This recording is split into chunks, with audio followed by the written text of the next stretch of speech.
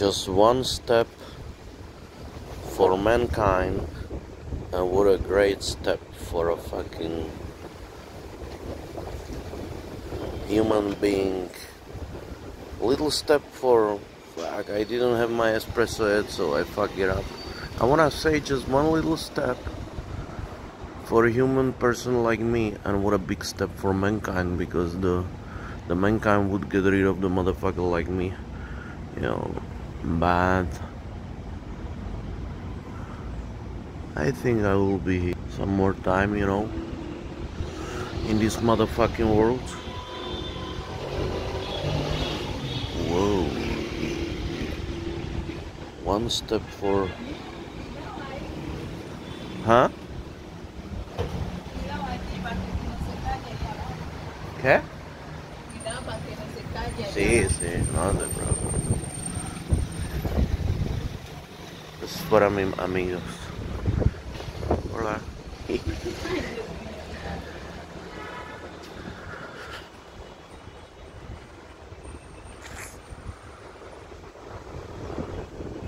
This fucking hotel will go into the history of the fucking mankind, because I fucked around 15 bitches here. Excuse me, I wanted to say I have a sexual intercourse here with 15 cariños. Check it out, ladies and gentlemen. Santo Domingo. Yeah. This is the terrace where I had breakfast every morning.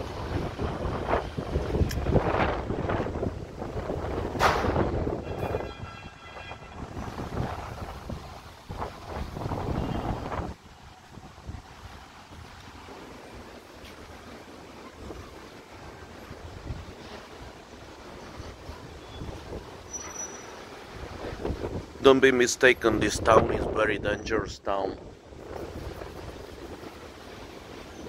This is very dangerous town with very mean people, invisible, the people with two faces, two-faced people. They don't give a fuck. I almost fucking die here, you know. 6 motherfuckers abducted me to the woods for 15 hours. I hit 2 of them. I think one of them I killed him, because I pushed my finger like 5 centimeters in his fucking brain. I bet my balls in fireplace, his brain doesn't work like before, you know. The other one I hit him a little bit with the machete, he tried to hit me. I think he survived, the other one. Maybe they survived both, but they got a memory, you know. They got a souvenir, just like I got. Yeah, they a little bit like there was a little piece of teeth which is like, I don't know how to say it in English, like, and my eye is getting better. Yeah, it's not painful. And then I got some wounds in my head, but you know, I'm an Eastern European. We got a hard-headed motherfucking heads, you know. I told them, you know, hey, yo no soy gringo. Tú gringo, give us dinero. I said, no. I said, tú tienes problem. I said, no, tú tienes problem. You have a problem, you have a problem. Yeah. Then I wait, and when I was abducted, 4 of them went back machines to get the money, and 2 of them were hiding me in this fucking shelter, and I just attacked the motherfucker.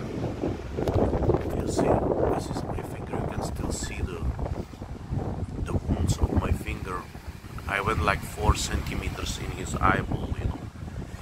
And one woman, she asked me from Canada. I tell her, my friend. She told me, Christina asked me. I told her what happened here, and she says, "Do you have some trauma, Daniel? Do you have some trauma? You know? Do you have some post-traumatic stress because you were kidnapped and abducted for several hours, and then you fight with this guy, and you probably maybe seriously injured him? Do you have some conscious, or do you have some problems like, you know, some consciousness, or do you have some, you remorses, and the other guy, you heard him.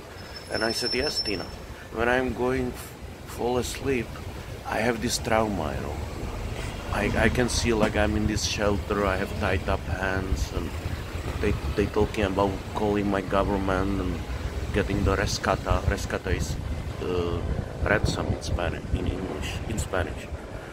And then I told her, when I falling asleep, I wanna remove the trauma. I wanna heal the trauma.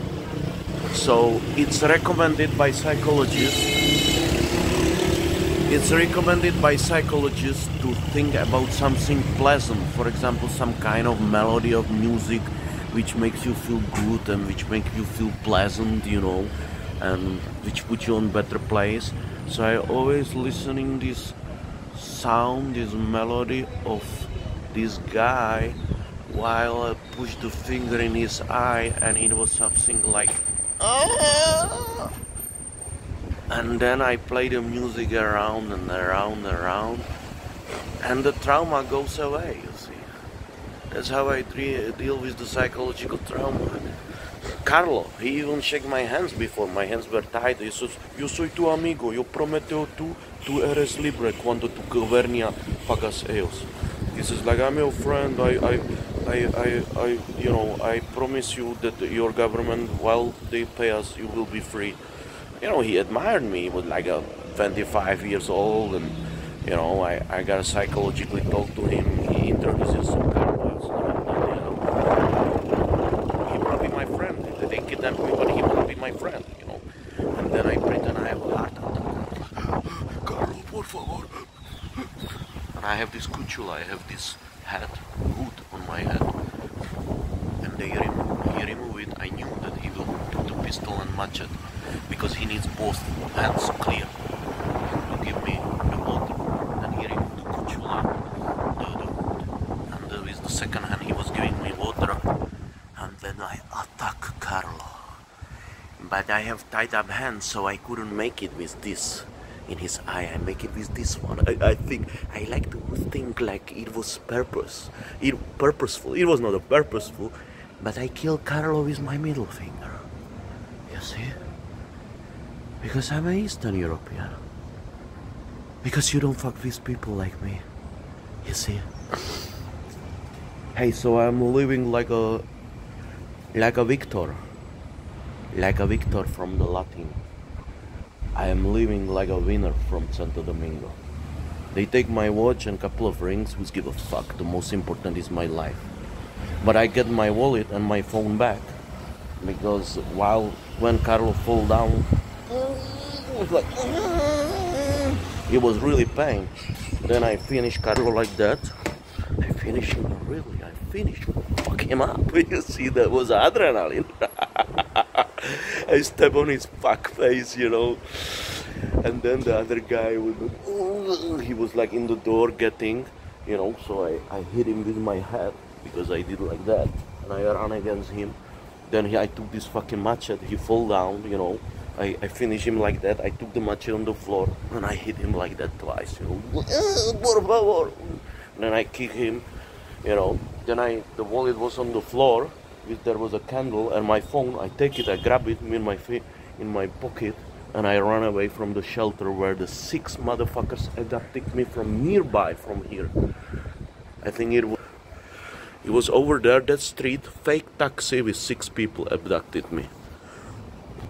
They were 4, and then later on 2 joined them. But around 2 or 3 days I'm leaving the fucking Santo Domingo. And of course I didn't tell police I killed 2 motherfuckers, right? Or I heard them. But I think they would not give a shit. You see? This is it. I survived Beirut. I survived Tokyo situation when I was 4 days in the fucking terminal, tortured by lack of food and medicine. Hey, survived fucking Colombo where they wanna put 1K of fucking heroin secret police in my fucking luggage, and they were holding me there. I survived Santo Domingo. I'm a motherfucker. I'm unkillable motherfucker. Yeah. That's who I am. It's good to be a motherfucker in life. Because it's hunt or hunted. Prey or prayer, catch or catcher. I know I'm repeating a lot, but you gotta fucking understand.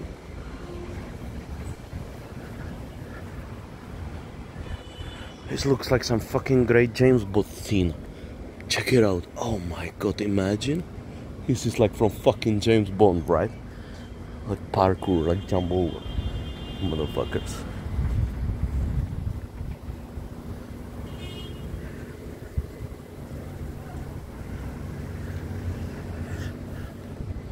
Not today.